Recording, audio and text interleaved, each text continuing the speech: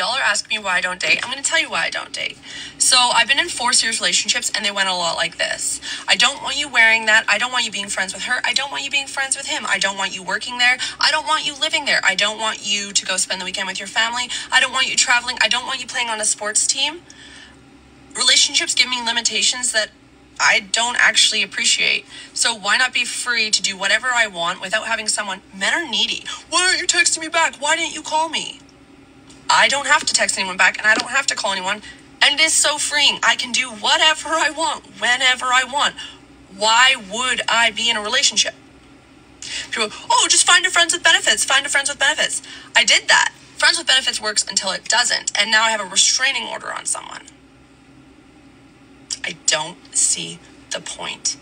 I don't see the point. I don't. I'm happy.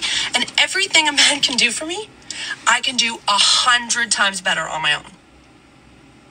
I know that. So let's talk about why this is actually happening. And I want to start with the whole men are needy. Why aren't you texting me back? Why aren't you doing this? Well, that's called building a relationship, building trust. And men have emotional needs too, but that's not what I want to focus on. You talked at the end there about how men are needy and there's nothing a man can do for you that you can't do yourself. And that is why your relationships are failing. One of the reasons. The second reason is after a relationship fails, you don't take the time to dissect where you could be going wrong. Therefore, the cycle continues because what we allow will continue. Instead, you're not dating for love, and that's what you don't understand, is it's not about what benefits you can get from a relationship, even though nowadays relationship isn't really about preferences, it is about benefits, but you're not really seeing men for the intrinsic value that they can bring your life, which is love, appreciation, the little things, the things that you cannot do for yourself, because as human beings, we are completely fulfilled when we are loved by another human being. But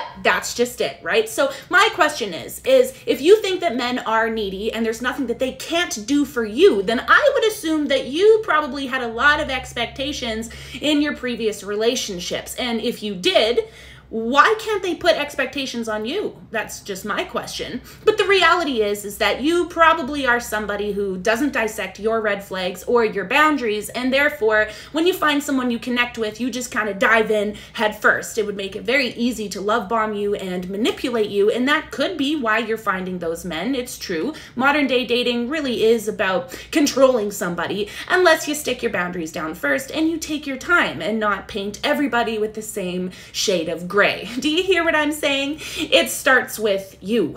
Men are not useless and dating is not pointless. It's idiotic that you would make that based off of the 4 men out of the billions in the world.